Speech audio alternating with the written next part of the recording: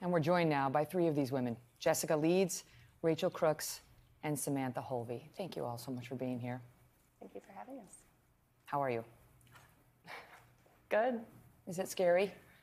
You know, it was heartbreaking last year when we all, we're private citizens, and for us to put ourselves out there to try and show America who this man is and especially how he views women, and for them to say, meh, we don't care. It hurt. Mm-hmm. And so, now it's just like, all right, let's try round two. The environment's different. Let's try again. Let's just start with what happened to each of you to familiarize our audience with your stories. We'll start with you.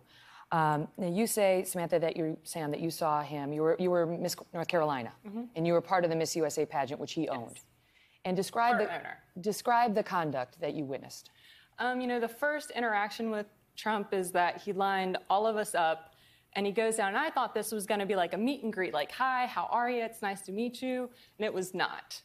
It was, "Hi," just looking me over like I was just a piece of meat. Like, I was not a human being. I didn't have a brain. I didn't have a personality. I was just simply there for his pleasure. And it left me feeling very gross, very dirty, like, oh, this is not what I signed up for. And I thought that was it. That was going to be my only interaction with him. And then on finals night, he came backstage, and I was in hair and makeup, and the backstage area is very large.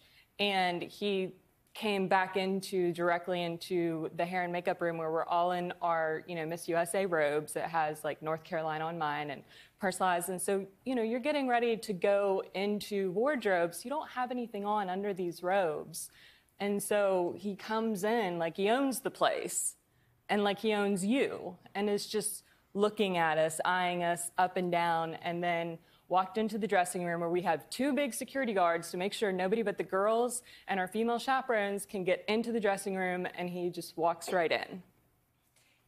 Now you know that there are people out there right now saying, that's the pageant business, right? Like, is that what the women signed up for, to be Wasn't looked what I at signed like up that? for. I wanted to be a good role model. It gave me a lot of great interview experience. Now, every job that I've ever interviewed for, I've gotten the job because I had those years of experience with interviews. And, Miss USA wasn't my first pageant. The directors, there were no men backstage at the Miss North Carolina USA pageant. Every other pageant I've ever competed in, the directors never came backstage, male or female. There were no men backstage. Mm-hmm. You know that he went on Howard Stern mm-hmm. and bragged about doing exactly this, mm-hmm. right? You heard that? Yeah. You have that soundbite? Let's listen to it. I'll tell you the funniest is that I'll go backstage before a show. Yes. And everyone's getting dressed and ready and everything else. And, no men are anywhere. And I'm allowed to go in because I'm the owner of the pageant, and therefore I'm inspecting it. I'm inspecting. I want to make sure that like everything is good. You're there. Yeah, the dress. Is everyone okay? They're standing there with no clothes. Is everybody okay? And you see these incredible-looking women. And so I sort of get away with things like that. When you heard that, how did it make you feel? Just so gross. That's something that I had dreamed and worked so hard for, and I had just turned 20 years old. I was very young and naive, and I just felt so gross, and that wasn't what I signed up for.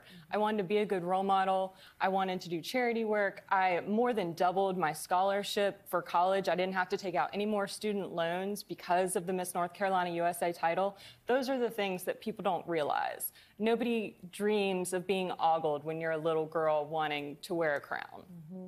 In that manner, backstage, the one thing when you put yourself on stage mm-hmm. in your evening gown or your bathing suit, that's part of a competition. Mm-hmm. It's very different to have it happen in a surprising way, unannounced, yeah.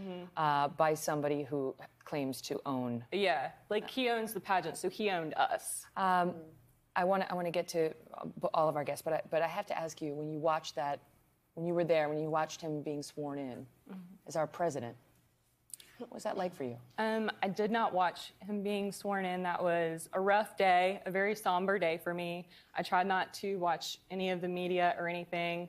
I actually had an ex that supported him texted me and was like, and he called me and he was like, "Is this a weird day for you?" I was like, Thank you for that. Yes, mm-hmm. It is. It was just a tough day because it was like the entire country said, "Meh, we don't care that he's like this."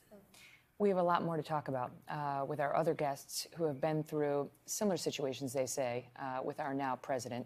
We're going to talk about that. We're going to talk about Roy Moore and how the president's support of him has affected our guests and the retaliation that these women have suffered in the past year. Hello, Today fans. Thanks for checking out our YouTube channel. Subscribe by clicking that button down there and click on any of the videos over here to watch the latest interviews, show highlights, and digital exclusives.